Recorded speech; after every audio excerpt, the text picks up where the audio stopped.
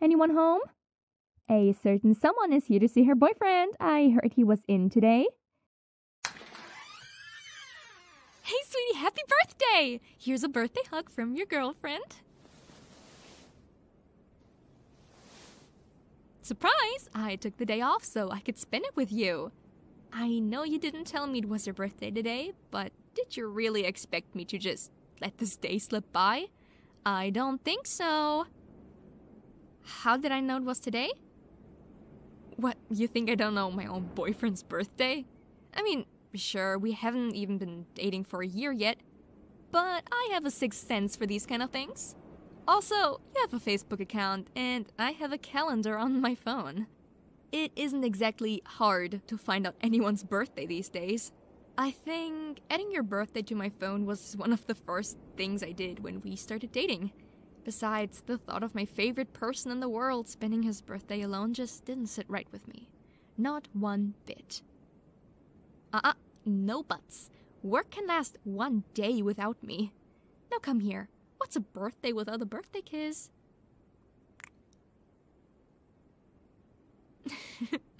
You still get all flustered whenever I kiss you. It's cute. Aw, don't be shy now. Aren't you gonna let me in? Thank you. So, what have you been doing all day? You looked, I don't know, tired? Sleeping in?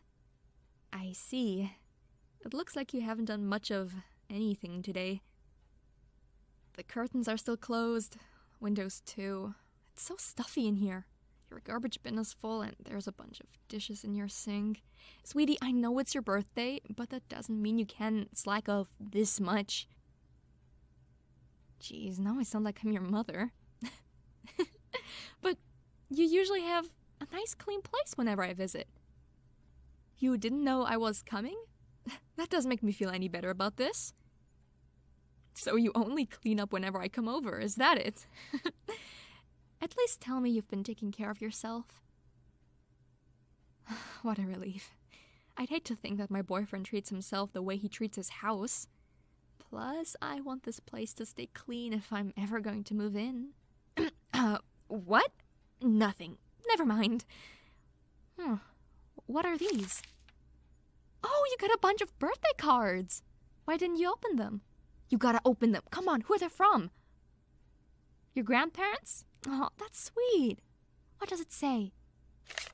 Happy birthday. Sorry we couldn't visit you this year. Look forward to seeing in the future. Lots of love, Nan and Pop. Oh, that's so sweet. Wait, there's more. We miss you, our little... Bubba Bear? What's a Bubba Bear? Is that what your grandparents call you? Oh my god. That is actually adorable. Bubba Bear. I'm gonna start calling you that. Okay, I won't. Bubba Bear. Right. Have you eaten breakfast yet? You have? Good. Then we should get moving. Yeah, that's right. You didn't think we were celebrating your birthday here. Oh, no. I've got the whole day planned out. This girl doesn't go anywhere without a plan. Okay, so tell me what you think about this. First, you and I are gonna take a lovely little stroll down to that park near yours. A nice romantic walk where you can tell me all about your week. Also, I did some research online. Well, Google, and it turns out that there's a little market festival thing going on there. I was thinking we could head in that direction and see what's what. Maybe find something sweet to eat, see if there's anything worth buying. Then I'm gonna do that thing I always said I was gonna do. That's right, I'm finally teaching you how to ice skate. Don't worry, I found an indoor ice rink. For like, I don't know, $20, we can go for an hour or two. Trust me, I'll teach you all the basics, and then we'll be skating like champs in no time. You're gonna love it. It's so much fun. Granted, I haven't gone skating in years, but we'll be fine. It's just like riding a bike, I hope. Anyway, once we've mastered the ice, we can go out for dinner. You got a particular restaurant or food you prefer? Wherever you want, my treat. So, what do you think? Can this girl plan a birthday or what? What's wrong? You don't like it? I know you're usually a pretty indoorsy person, but you enjoy my adventures, right? You're not feeling up to it? Did something happen? Here, give me your hands. Sweetie, look at me. Are you okay? You just look really sad. I didn't notice it till now. I was so excited with all the planning. Sweetie, is there anything I can do to help? You know, I'm here for you. If something is bothering you, I want to know about it. Especially on your birthday. This is meant to be a happy day for you. Well, I'm not giving up. Whatever it is, it won't ruin this day. Tell me what's the matter. I'm here for you. Oh, sweetie, your parents said you were lazy? Useless? They actually called you useless? I can't believe they said that to you. On your birthday of all days. Oh, sweetie, that's a horrible thing to hear. I'm so sorry that happened. Today of all days. I'm sure they're just trying to look out for you in their own way. But still, they could use more tact and better timing. What were they thinking? No wonder you're in such a low mood. Anyone would be after hearing that. I hope that hasn't ruined your day. Oh, come here. Ah, sweetie, I can't stand the thought of you sad on your birthday. I have to do something. Let's see. Right. Well, that settles it. I know just how we're going to spend the day. First, let's gather up every pillow in the house. Blankets too. And we're going to build ourselves a little pillow fort. Like this, right here on the couch.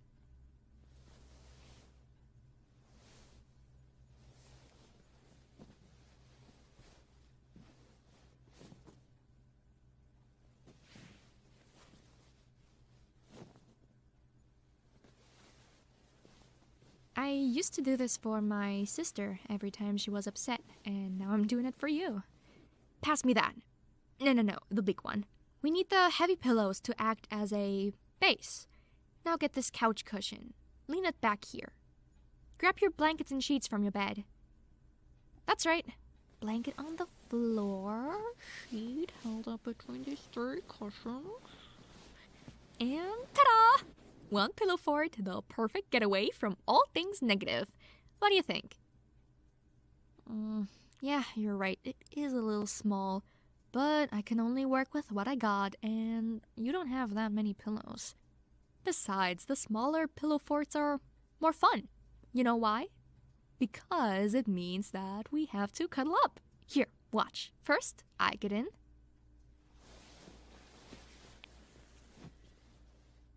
And now you get in here. Where? You're on my lap, silly. Don't be shy, get in here already. And watch your head. One wrong bump and this whole place will collapse. It's okay, we'll just rebuild it if that happens. Now, lie down. You heard me. Lie down. Head on my lap. Trust me, this is going to be so cuddly and relaxing. There's no way you're not gonna have a big smile on your face when I'm done with you. There we go. Isn't this more cozy? Now I want you to relax. Don't worry about anything. Not your parents, not the outside world. Close your eyes if it helps.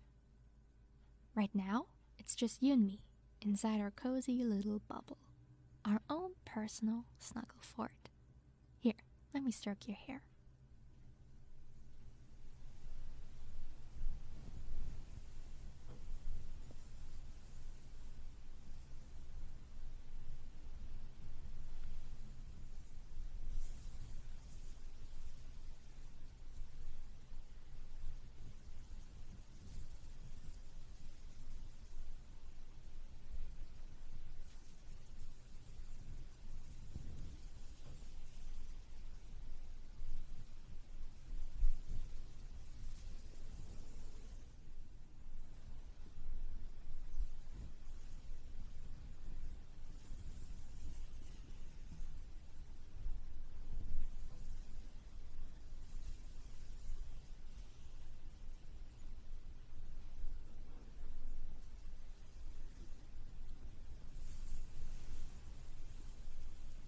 There you go. Does this feel nice? My little Bubba bear. I'm sorry I had to.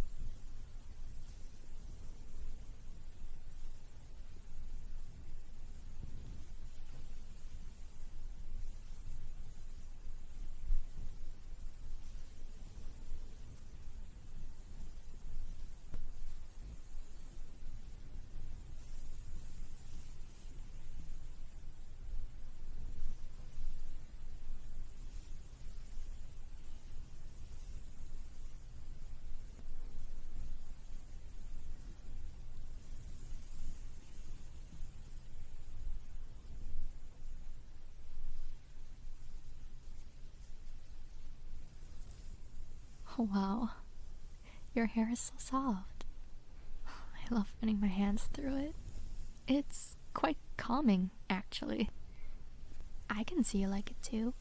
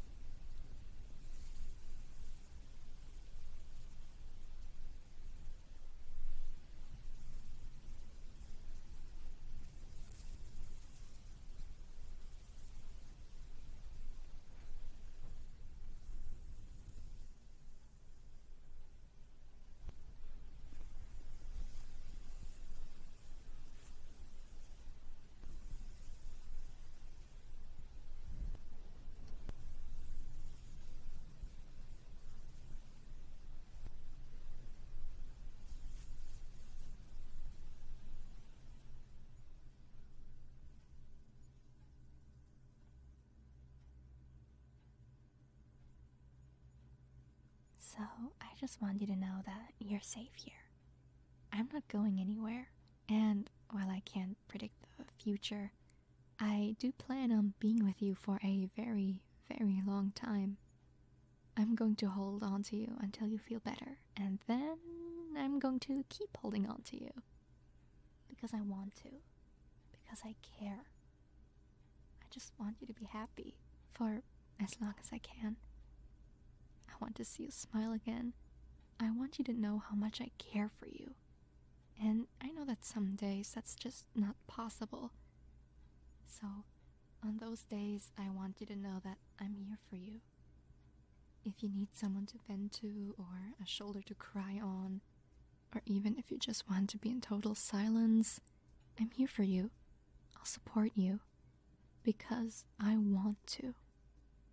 And you're definitely not useless or lazy or any other negative thing you might think. I don't want you to dwell on these gloomy thoughts regardless of who said them.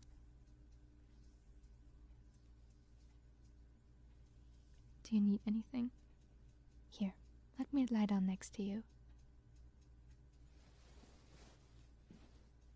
I don't mind being here with you. You're not useless or a burden. I know you're always there for me. And we've all been there. I've certainly had my fair share of bad days. I remember back in high school, I had no idea what I should do once school ended. I did reasonably well in classes, but whenever I was asked, "What are you going to do next?" I just froze. Every day my parents would ask again and again, and all I could say was, "I don't know." Well, they hated that answer, and as the end of school approached, we would get into arguments constantly, like non-stop. They accused me of being lazy, wasting my potential, useless, when honestly, I just had no idea what to do next in my life, and that terrified me, which in turn made me feel really bad about myself. Was there something wrong with me? Did everyone else have their life planned out before them? Was I actually lazy?